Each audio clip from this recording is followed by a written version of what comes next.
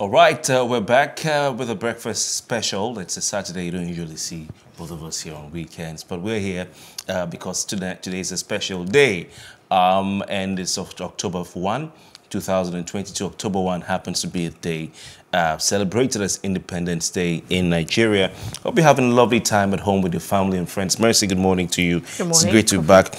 I just love to be here. I'm so happy to be back here this morning with you as we are set to thrill our listeners, our viewers rather, this morning. It's a beautiful day. What does October 1 mean to you? Well, it means a lot. I mean, it's a time where you would say, as a sovereign nation, we got out from the shackles of colonial masters. But the question has continued whether or not we're really, really free from colonialism. Are we a sovereign nation? Because it's encompassing. The conversation, would be that whether we're able to take decisions without interference, whether we're, economically independent. But we do have guests in the studio. So but before we go then, we have to introduce ourselves. My name is Kofi Bartels. And I am Messi Bopo. Yes, indeed. So we would start off this morning with an analysis of the president's speech. You heard him scoring himself high right there. Nothing new, but we would like to introduce our guests this morning. We have two wonderful individuals who are here and set to do justice to the topics later on.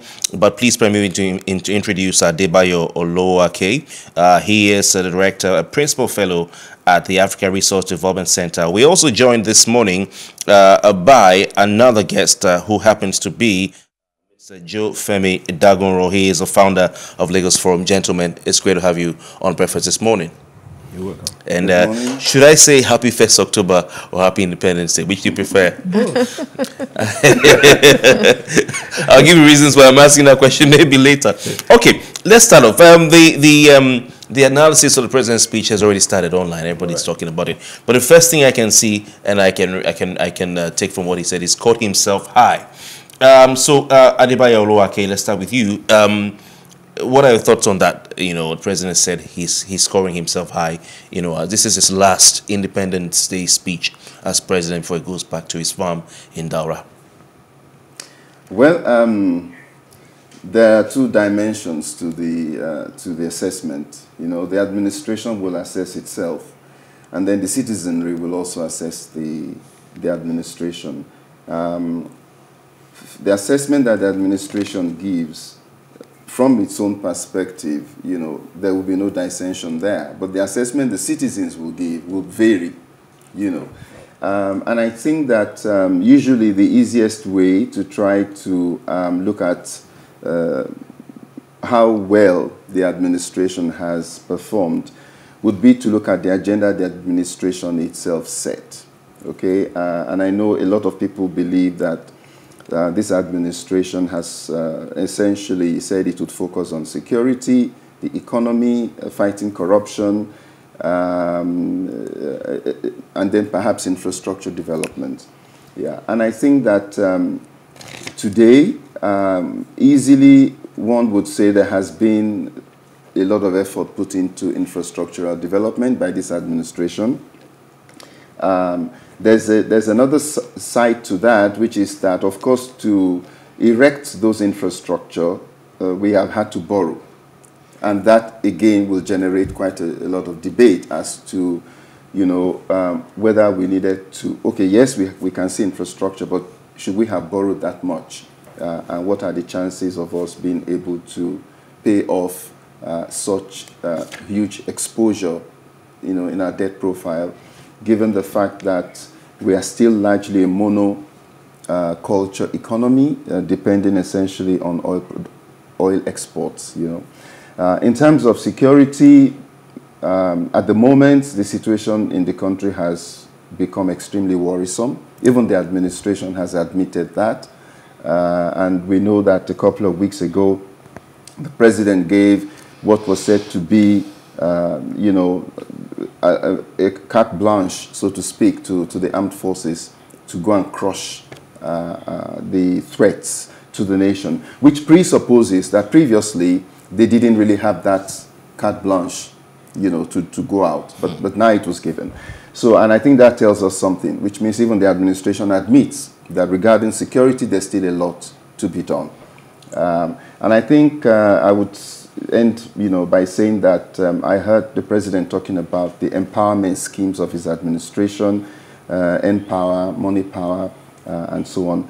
Now, these for me, I think, were bold initiatives. There are concomitant effects to trying to get those bold initiatives to succeed, which is the database that is at the if you like, the foundation of actually trying to execute such empowerment schemes. People wonder if we have our data correctly, how many people are targeted, what is the impact that has been made, and so on and so forth. But maybe what is not in doubt is that these are bold initiatives. All right, then let's pay attention to security. I'd have Adebayo coming now because we understand that this administration came really strong with security as one of its mantra in 2015. And so scoring the scorecard, because it feels like that's what this speech is about. And so the president said that earlier, there's been a launch of an integrated national security and welfare protection infrastructure. That's a deep blue project, which is designed to secure the Nigerian waterways up to the Gulf of Guinea. He also talked about that over 8,000 Boko Haram terrorists have surrendered. And he said to support the surge approach in fighting banditry, that Nigerian armed forces have recruited over 17,000 personnel across all ranks. And he also stated that, the approach to the Nigerian Air Force, that's the Nigerian Police Force, I beg your pardon, has also recruited like 10,000 police officers annually over the last 6 years. And so the list is almost endless. He's also talked about the Air Force. But what do you make of the security situation, juxtaposing the thoughts of the president on this? Yeah, Mr. Femi Dagunro. Oh, sorry. I think there was a mix-up there then.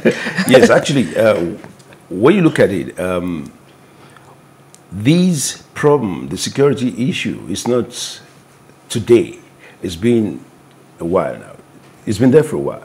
And I used to tell people, once you have the problem, at the initial stage, if it is not curtailed, you have to fight it for more than, if care is not taken, it might take a longer time. And it might even be up to 10 to 16 or 20 years, depending on how you have to, deliver to the armed forces. The armed forces, at the beginning, they were complaining that they don't have enough manpower, the wherewithals, the equipments, and now we begin to see new equipments coming in. So it seems at the beginning, they were not prepared. Not that they were not prepared with what they want to do, but they were not having the right equipment to go into the battle. So now we're beginning to see the changes that is happening because new equipments are coming in and people are being trained to use this equipment, and we are seeing the changes all over. So, but it is not going to be a day affair. It's going to take some time. And it's unfortunate that people's lives, we're losing people, and we're losing materials, we're losing equipment, we're losing properties. It's just unfortunate, but it might take a bit while for this to happen.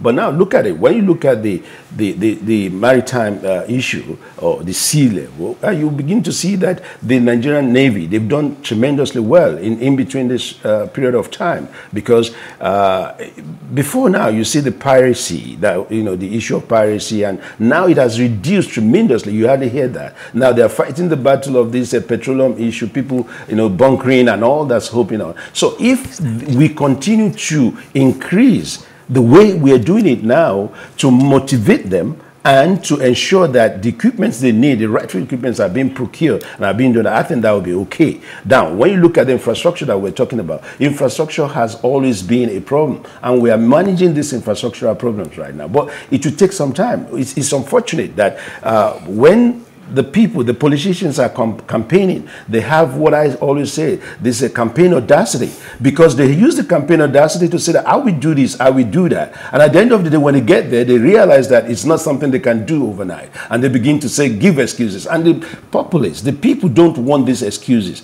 I would have loved a kind of scorecard that will say, look, this is what we are doing, this is what we have done, and this is what we are leaving behind, a kind of legacy that we're leaving behind. But what I've heard so far is just still repeat, and I'm saying it because people will say, look, what are we hearing that is new?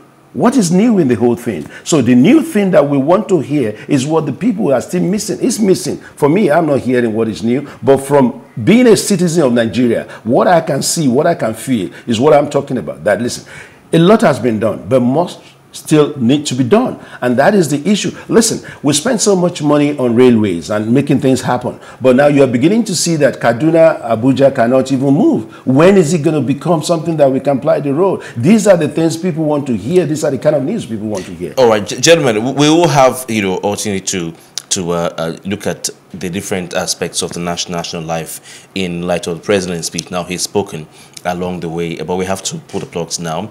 We'll be staying with you, Adebayo, Olowo, but Mr. Femi Dagunro will be back with us subsequently. Gentlemen, I want to thank you for this, and we'll be back right after this break, right here on a breakfast special, right here, Independence Day special on Plus TV Africa. Stay with us.